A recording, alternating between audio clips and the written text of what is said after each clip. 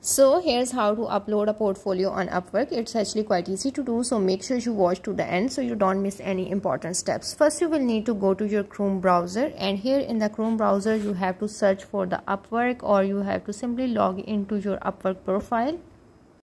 Once you are logged into your Upwork profile, now here you have to click on the three dots at the top right corner to make sure that you have enabled the desktop version.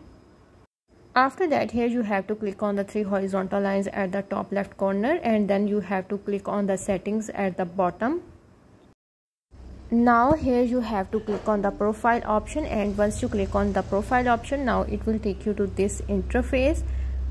Then here simply click on the add a portfolio option, and once you click on it, now it will take you to this page. Here you have to enter the title for your portfolio, and then you have to enter the start date. Once you have entered the details here, now you have to hit on the submit and continue option. After that, here they will ask you to select a template for presenting your portfolio, and after selecting your portfolio template, now hit on the continue. Then at this page, here you have to upload the files and add the video links if available, or you have to simply add the links of the other related documents. You have to fill up the given form details. So that's how to upload portfolio on Upwork.